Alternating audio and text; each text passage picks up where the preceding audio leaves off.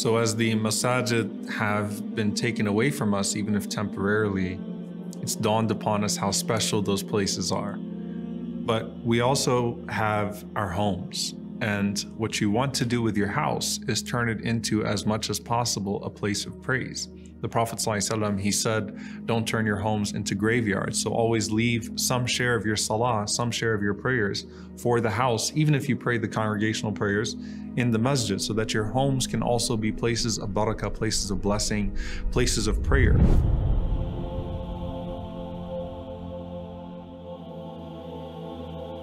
And you know, subhanAllah, when people are always talking about how do we expel the shayateen from the home, how do we expel the jinn? And the reality is that you invite the malaika into your home with the recitation of the Quran and with the presence of prayer and remembrance. And those things naturally would expel the opposite of them, which are the shayateen, which are the devils. And so you want to have a strong share of your prayer for the home, and you want your home to basically be like a masjid in the sense that it's a home of praise, a home where Allah subhanahu wa ta'ala is worshipped frequently. And you want to have an allocation of that. Now, one of the things that's very powerful when you're thinking about the malaika, when you're thinking about the angels, is when you pray at home, you're not alone.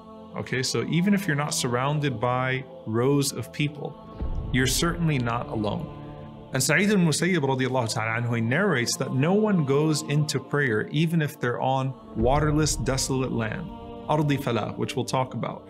But you're praying all alone, except that an angel would pray to your right, an angel to your left, and angels would pray behind you. Amthalul jibal, angels the size of mountains are praying behind you. Can you imagine you're entering into salah, you're entering into prayer in your bedroom, in your living room, in your, in your dining room, your office, wherever it is, and you think it's just you. And there are angels the size of mountains that are praying behind you as you're saying Allahu Akbar. Wouldn't that cause you to think a little bit more, instead of going alhamdulillah, to actually think about the way that you're reciting and to take more seriously the moment? Obviously, the most serious element of it is that you're standing before Allah subhanahu wa ta'ala. But as you're standing before Allah, you have these angels the size of mountains that are praying behind you. And there is something special to praying alone and what that denotes in terms of ikhlas, in terms of sincerity. And so you find these two hadith, one of them from Abu Sa'id al-Khudri radiallahu anhu, that the Prophet ﷺ said that the prayer in congregation, the prayer in jama'ah, is like 25 times the individual prayer. And then the Prophet ﷺ said, and salat that is in falah, in the middle of nowhere, okay, which is the best way I think you can translate falah, in the middle of nowhere, is like the prayer of 50 times the reward. Okay, so it's like twice the reward of the jama'ah. In another hadith, the Prophet ﷺ, he mentioned that يَعْجِبُ رَبُّكُمْ, your Lord is pleased with a shepherd in the mountains all by himself, who calls out the adhan, who does the iqamah, and then he does the prayer all by himself. And Allah subhanahu wa ta'ala calls the angels and he says, look at this slave of mine. Look at this one. Look at him. He's all alone. He calls the adhan, he calls the iqamah, he makes the prayer out of fear for me and love for me. And he says to the angels subhanahu wa ta'ala, قَدْ غَفَرْتُ لِعَبْدِي وَأَدْخَلْتُهُ الْجَنَّةِ, I have forgiven this servant of mine and I have entered him into paradise. Why? Because of the sincerity of this person in the middle of nowhere in the mountains.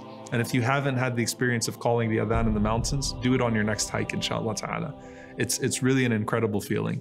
But you know, the idea that this man is all by himself in the middle of nowhere on the outskirts of the city, and still finds that clinging to Allah subhanahu wa ta'ala and announces themselves alone. So does that mean that instead of coming to the masjid, I'm going to drive out to the country and pray and I'll get more of the reward? No, these two ahadith are talking about a person who happens to be in the middle of nowhere, not a person who goes and seeks the middle of nowhere for that prayer. And there is an implementation of this beyond just the sincerity of praying alone and the angels that are like mountains praying with you. You know, when you're on a journey or you're traveling and you stop at a rest area, or you're praying, you know, in a place that's really, you know, foreign, that's away, and you're doing that out of sincerity, and it's just you and Allah subhanahu wa ta'ala, right? It's a very profound expression of that sincerity, and Allah will not let you pray alone, but Allah subhanahu wa ta'ala will surround you with angels the size of mountains that would pray with you, and Allah would announce to another group of angels that He has forgiven you for your sins and entered you into paradise.